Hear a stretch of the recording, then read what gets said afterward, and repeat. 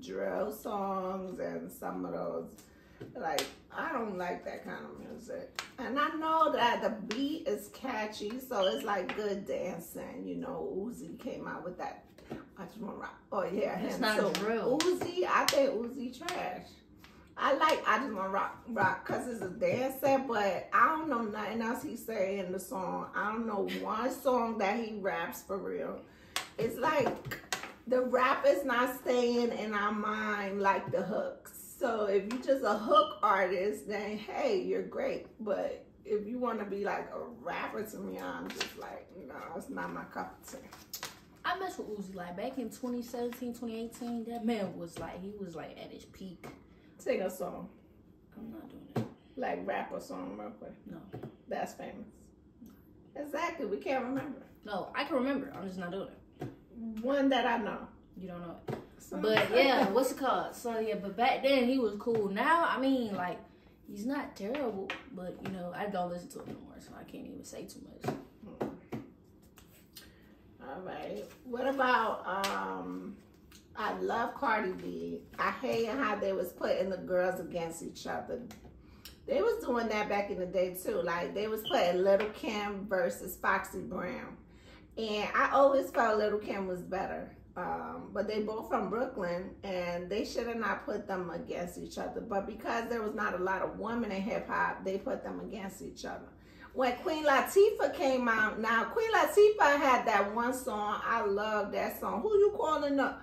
UNITY, you gotta let them know. Here we go. You know, she had that song.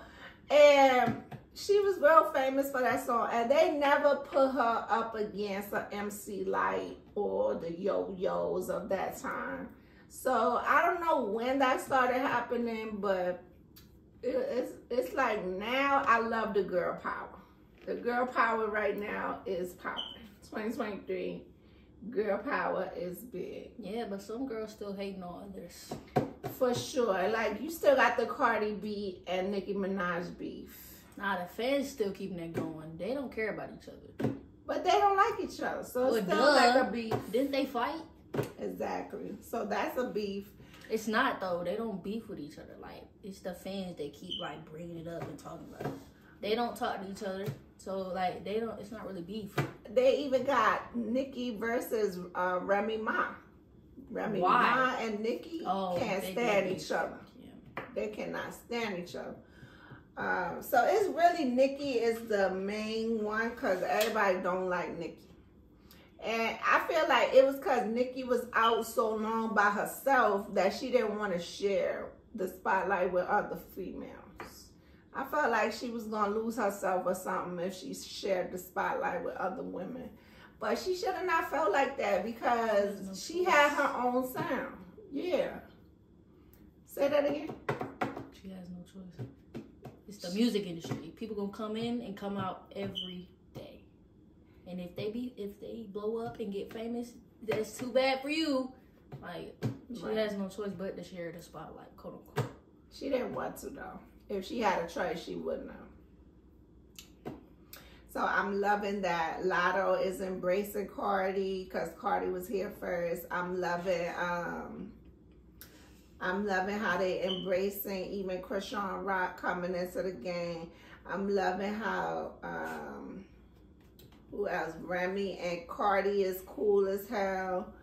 The Lola's coming in. All of them love each other. Even Sexy Red is getting embraced, and I don't think she's that good, but they all embracing each other as girl power. So I think that's dope.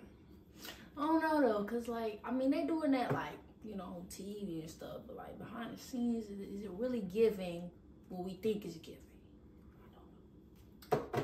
But they wouldn't be featuring each other on songs and stuff if they really wasn't. Well, it comes down to what your record label and your team wants at that point. Like, if they think it's gonna be good for you, they gonna do it.